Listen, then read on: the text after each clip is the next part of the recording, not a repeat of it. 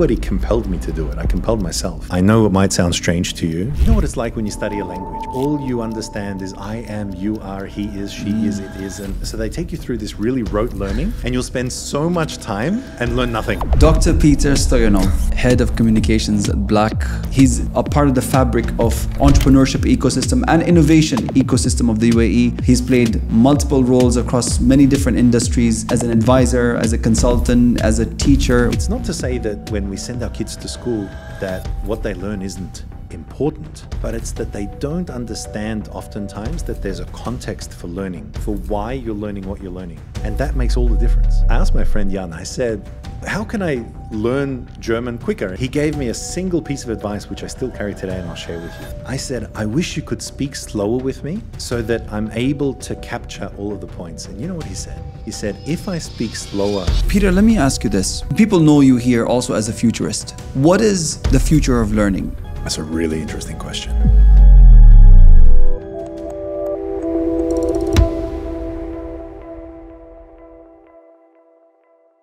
Dr. Petar Stojanov, the one, the only. All I can tell you is, ladies and gentlemen, Dr. Petar Stojanov is somebody I met many years ago before I received my Fulbright scholarship and went to the US. I met Dr. Petar at the Youth Hub in Emirates Towers. And when I met him there, I was just amazed by his intelligence. Petar started talking to me about quantum physics. And when he did that, I said to him very quickly, I said, whatever you're doing, I want to be part of it. I want to be your business partner. I know you and I are going to do great things together.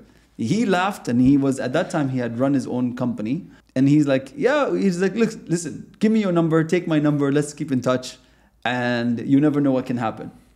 And fast forward, I don't know, 7, 8 years or something like that. About 7 years. 7 years. And now here we are. We're working together. I can tell you one thing. I'm honored that Petar designed a beautiful brand identity for my company. And it was only natural for me to bring the person who has done so much for the community here in the UAE. He's literally a part of the fabric of the entrepreneurship ecosystem and innovation ecosystem of the UAE. He's played multiple roles across many different industries as an advisor, as a consultant, as a teacher. We're here at Zeno Talks, which is an offshoot of Zeno Learning, all about learning.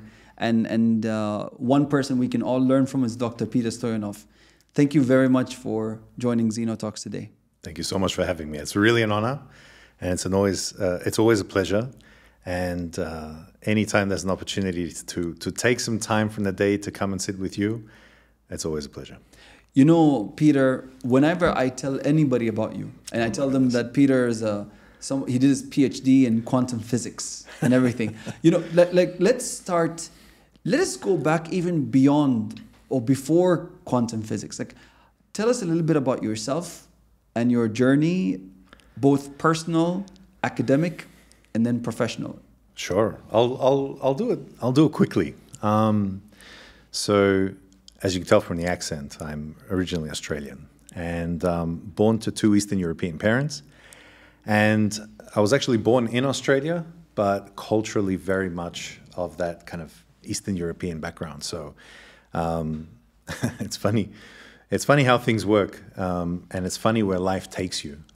But where my life took me was, I was actually a musician before everything else. So I played, I don't know even if you know this, but I played saxophone. I started playing when I was 11 years old. You know, that's what I also play. Saxophone? Yes. Oh, my man. Not as good as you do, but I did. That's the one instrument I learned to play. Yeah. Well, for as long as we've known each other, yes, to finally find that out about you, and I think for you to find that about yes, me, yet another commonality. Yeah, the universe has a way of bringing people together. It's a bit unfair because Petar does have a very, very jazz voice, So he could be anywhere, and yeah, he's a master of improvising any voice you tell him to do. Yeah, Okay, we go. won't do any of that on this podcast, but if there's another podcast, we'll will out some of those talents. Yeah. And I was actually a musician, and it was heartbreaking to my parents when I told them. So I started at 11 and really accelerated through that process. Actually, my first degree was a diploma in music performance, and I got that when I was 17 years old. So I hadn't even started. I haven't finished high school yet at that point. And when I graduated, I remember I had a guy who was 55 years old on one side and 72 years old on the other, and I was 17 years old getting my diploma. So we had that presented to us.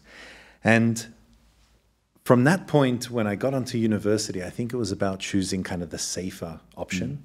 I was really into music, and I would say that I was talented, but I was nowhere near as talented at the scientific disciplines, and I was always interested in physics. And I credit one teacher in my high school time that kind of provoked this scientific thought process approach to life that I really liked.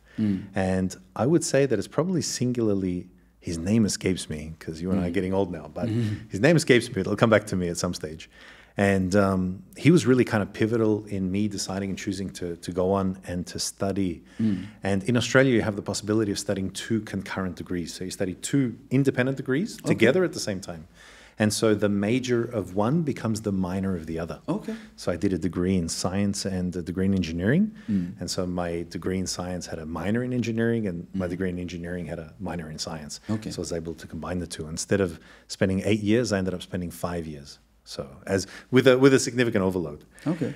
And then I got an offer I couldn't refuse, as you do sometimes. So I was doing this research project for my engineering studies for, you remember this, for a toroidal electron spectrometer. And we had the only one in the world. So you can think about this like the Formula One of scientific instruments. You know, they always kind of break down. They're really difficult, but when they perform, they're like super high performance. So this was kind of like that in the scientific discipline. So I ended up going to Germany for the first time in 2004. And the offer from my professor was, well, why don't you stay on, do a PhD with me, and I can promise you that for the next 4 years, I'm going to send you to Germany 4 times a year. Oh, wow. He didn't keep his promise. It actually ended up being much more than that. So I've been in total to Germany from Australia 15 times. Wow. You can imagine Australia being where it is in Germany. That was a... And you are a fluent German speaker. Well, we can talk about that. I didn't start off being one. And I actually studied in high school. So we had a relationship with a German school in Heidelberg. So I actually studied German as a kid. And you know what it's like when you study a language, right? So you learn a language, and all you understand is I am, you are, he is, she is, it is. And so they take you through this really rote learning, and you'll spend so much time and learn nothing. Isn't that interesting? Yeah, just the way there's something about formal education, particularly in language, where I think it's useless. I'm doing Duolingo at the moment. I'm studying Al-Arabiya, and it's taking so long. And I remember just sitting with friends and getting them to teach me. It's so much faster. So something interesting about that. Interesting. So, you know, talking about learning, tell us a little bit more about like quantum physics. What is it? What is the base of that program? And what's the most significant thing that you studied? And I don't know, were you inspired by Oppenheimer? I mean, it is trending right now. You made this joke 2 weeks ago. I mean, yes, but it's still trending. The only reason I'm only saying it because it's still in the movies. If it's not, I would. And isn't it good? It's so interesting that movie was juxtaposed with Barbie, right? And Barbie still blew Oppenheimer out of the water at the box office from what I saw. But Oppenheimer did really well. And I think telling that story of a prominent scientist who created something that he created something obviously that changed the world. But to harness nuclear energy in the way that he did, I think it's a tremendous story. I think he's one of the most important people in modern times, right? In what he accomplished, and unfortunately, that amazing quote that he gives from I'm going to say the Bhagavad Gita, but from the Indian tradition. You know, I have become the destroyer of worlds, right? That's a badass. It's a badass way to say it. I mean, The thing is that it's so happenstance how I actually got into, from music, studying science, and then from science going really, really deep. And I think it's a quest for understanding that fundamentally kind of underlies it. So the way that it was, it helped that I got these, government paid trips and a government paid scholarship, right? It made doing it a little bit easier. And actually when I got into it, it's an interesting story because I had no idea what I was doing. And my professor said, it's okay. I'm actually giving you an opportunity to spend the first year at a particle accelerator in South Berlin. Okay. And I got the chance, basically he said, to play. He actually said it like that. Professor John Riley, I hope he listens to this. He's been so pivotal. Really, we call, in the German tradition, you call your PhD supervisor your doctor father. So he's my doctor father. Yeah. And so I have two dads. No, that's nice. I have my genetic dad, my biological dad, and I have my PhD dad. Yeah. And one of the things that he said, and he was such an important figure at that time, was giving the space and the opportunity to learn. And we actually fell in with a German research institute, and they were also really important. So we were two research groups working together. And I had a material that I was studying called silicon carbide. And it turns out that you could do something really interesting. So I had a different project about nanowires that I've explained to you before. But what was interesting, my side project happened to be working with this German group about trying to discover graphene. And graphene is the world's first two-dimensional material. So it's a material that exists until then, theoretically. Nobody had actually produced it. Yeah. It turns out that we were in a race with two Russian scientists called Kostya Novozilov and his supervisor, Professor Andrei Geim. Yeah. So they were also a student and a teacher. Yeah. And they were researching this as well. And of course, we, being of the German tradition, had a really difficult way to produce graphene out of silicon carbide. Yeah. And we used what we called the hydrogen terminator. Wow. So this is this device that pumped 5,000 watts of light energy into a tube, and we put hydrogen inside, and we would grow graphene. And then we measure it in our Australian machine. Yeah. And these guys figured out a method of using Scotch tape to do it. Wow. And they actually peeled the layers, because one of the interesting things about graphene is it grows in layers, and you can very easily peel it. You can, what we call cleave. Yes. You can cleave it, and they use sticky tape to cleave it from one side to the other. Could you also tell us, what is so significant about graphene? So people who don't know, what is that part? Because it did make headlines crazy for the last decade, but tell us what's special about graphene. Absolutely. So it has a unique property in science called ballistic electron transport. That's a really complicated way of saying something really simple. It actually acts as a perfect conductor, and you don't have to cool it and do crazy stuff like these superconductors. So it has these really interesting electrical properties, and because it confines in a single layer, what it means is that you can create electronic devices out of it. What we were thinking theoretically that would be really interesting, would have really interesting electrical properties. So it would mean, faster computer processors, much smaller, much less heat created, so you could stack more of them together. So it would really redefine the landscape of electronic devices in a really compelling way. There was a race going on around the world. Yeah. And what was funny about these guys is actually the way that they discovered graphene was in something they called Friday night experiments. And Friday night experiments were where they would spend a certain amount of time.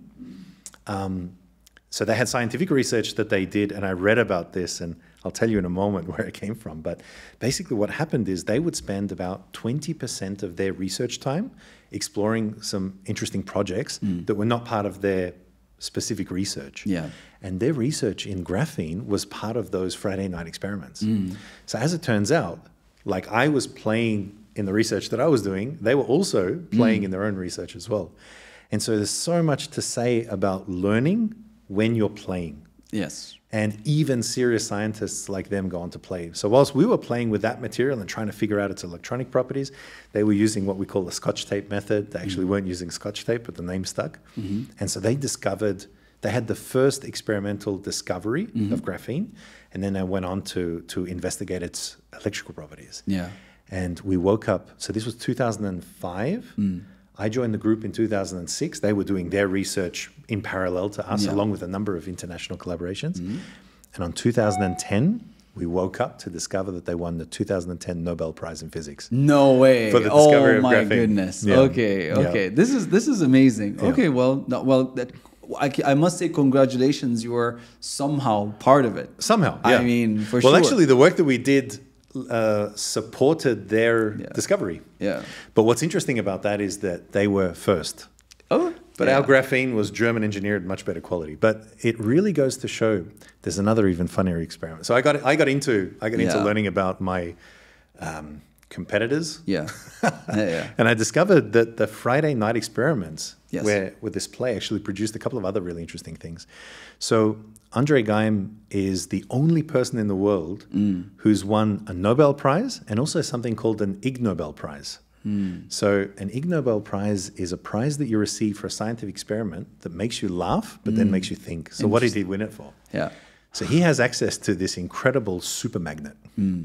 And what he thought would be a great idea is to actually take a cup of water and pour it into it to investigate the magnetic properties of water. And discovered that it was actually magnetic. Yeah. And so what happened then was... wait, did you just say water is actually magnetic? It has a magnetic property. It has what's called diamagnetism. So he noticed that little bubbles of water, and this was not known, right? Yeah. Because it was not expected in water that this would be the case. And so what he did was try to find an animal that had a lot of water inside it. So he actually took a frog, suspended it magnetically inside this magnet, and won the Ig Nobel Prize. He's the only person in the world who's won a Nobel Prize and an Ig Nobel Prize. That's very interesting. Yeah, and just a quick sort of bookend to that.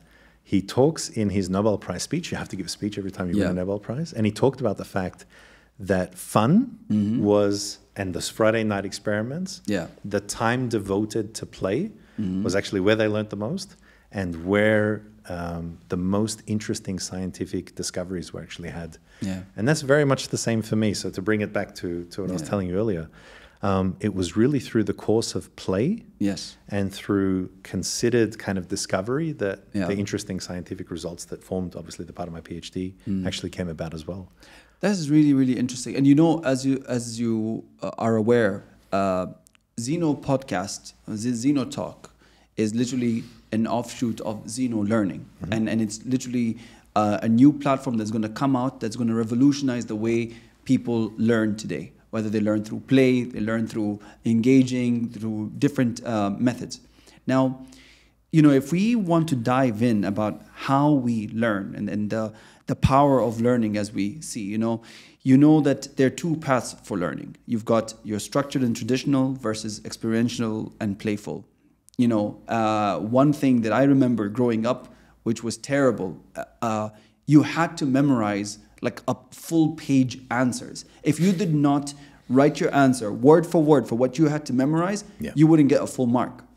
Or it would be completely disallowed. Like, you know, so give us your thoughts about the way learning is changing and evolving as we speak. I'll give you my personal experience, and that's learning a language. So I talked about it before when we were learning German at school. It was all about, you know, regular and irregular verbs. And German has this crazy tense structure. So when you're conjugating verbs, for example, the dog is der Hund, the cat is die Katze, so the cat, and the table is das Tisch. So there are three gender structures: masculine, feminine, and neutral. Arabic is much worse. And then you have four tense cases. So you have a matrix of male, female, neutral, plural across four tense cases. So in English you say the dog, the cat, the table, the people. Yes. In German you would say der Hund, die Katze, das Tisch, den Leute. So the people. And then that multiplies by 4. In Arabic, by the way, there are 12 tense cases.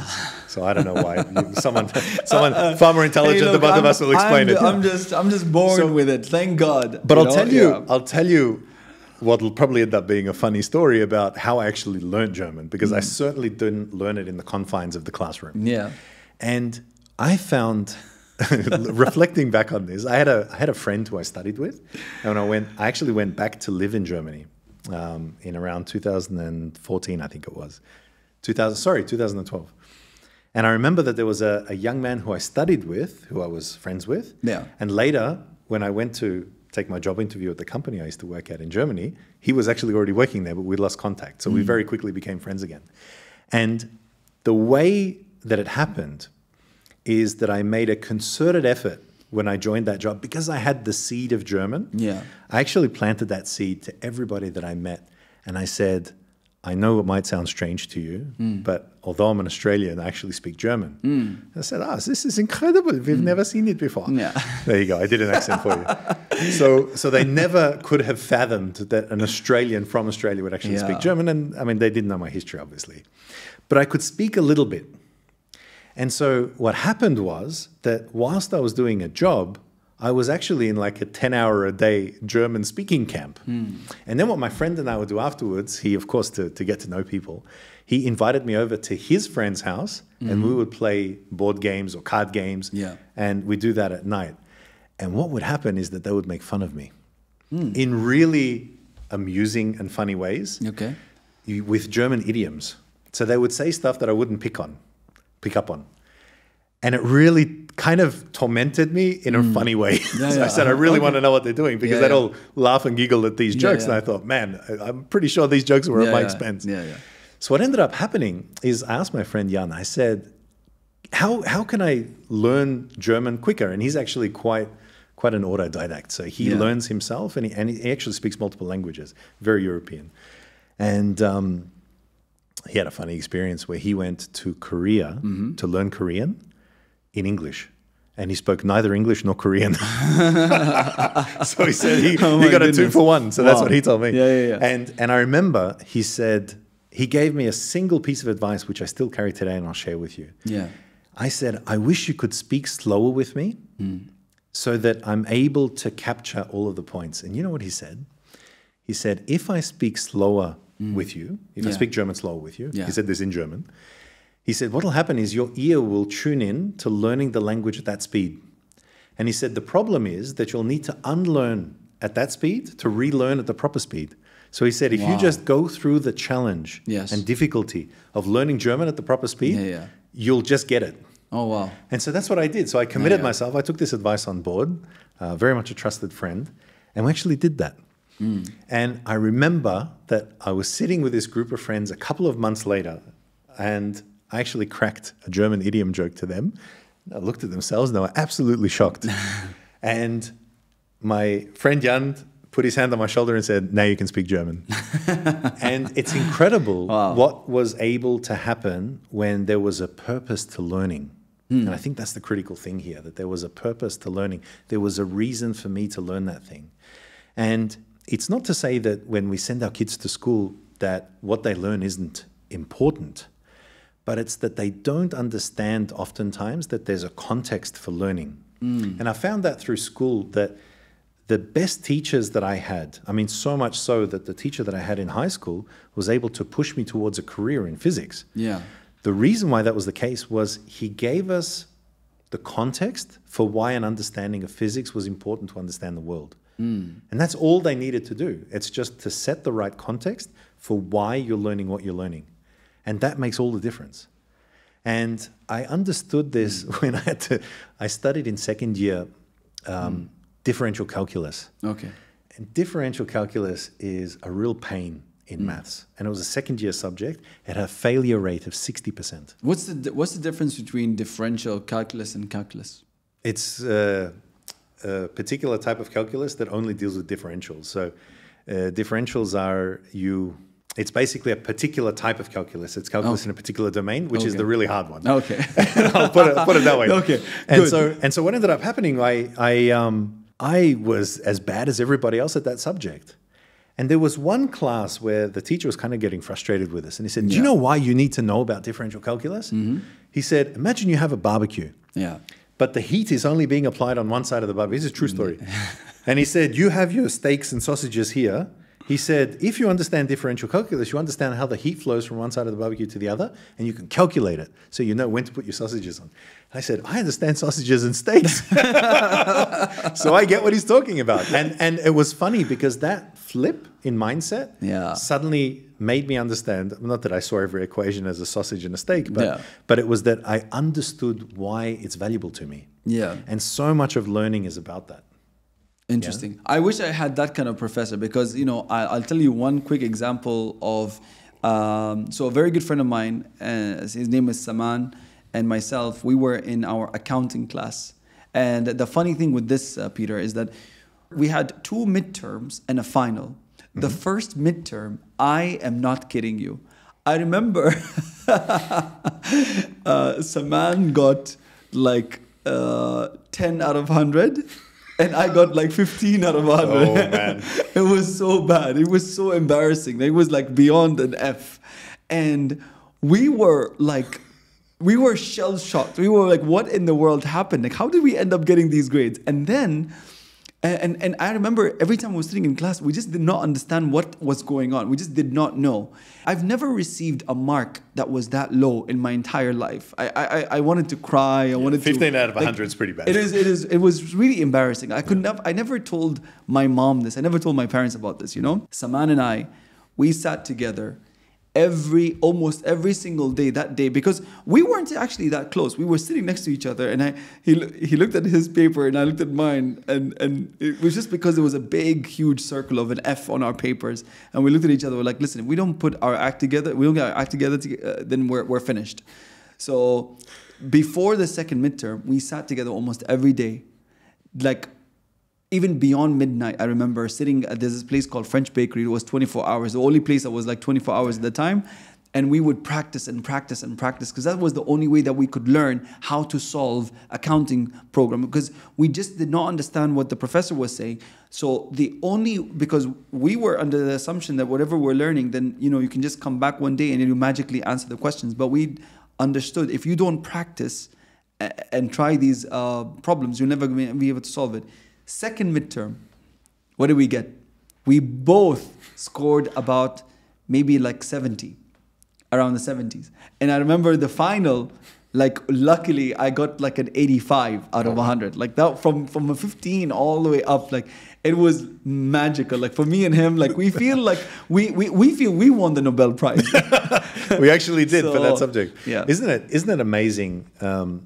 You can be compelled, Yeah, in a really positive way. Yeah. But you can be equally compelled in kind of a negative way, right? Yeah. But you're still compelled. Yes. And one of the things that I found quite stressful, especially at university, but it continued through my entire education, was that you were compelled to do well, but kind of almost against kind of all your, you know, hopes. Yeah. You were compelled to go to school to learn, but again, as I said before, without that context of why you're learning what you're learning, I don't think that you can really go deep into a subject. Yeah. And it's an important point because when I was studying music, nobody compelled me to do it. I compelled myself. Yeah. And when you're learning a musical instrument, what you're actually building, I mean, you know this, is muscle memory. So you'll repeat the same passage over and over and over again. Yeah. And you perfect tiny elements of it every single time. Yeah. And it's a search for perfection, and only few people, I think, can do it. So when people are learning musical instruments, the ones that stay for it and do it are the ones who are patient enough to build that muscle memory. Yeah. Right. And you remember doing your scales, you remember doing your runs and exercises and all of these kinds of things to develop muscle memory. Yeah. Well, it's the same thing when you develop any skill set. You have to develop the mental muscle memory. Yeah. When you're playing sport, you're developing a physical muscle memory. And it's not that you can't do the thing, but it's to be able to do the thing under pressure. That's true. So you played soccer, right? Yeah. Football. So when you play football, sorry for saying soccer, it's such an Australian thing to say. When you play football, it's not that you can't kick the ball, you know, towards the goal. It's that you have to do it when you have, you know, 3 people chasing after you doing so. And it's being able to perform that skill set under pressure that is really what you're working towards.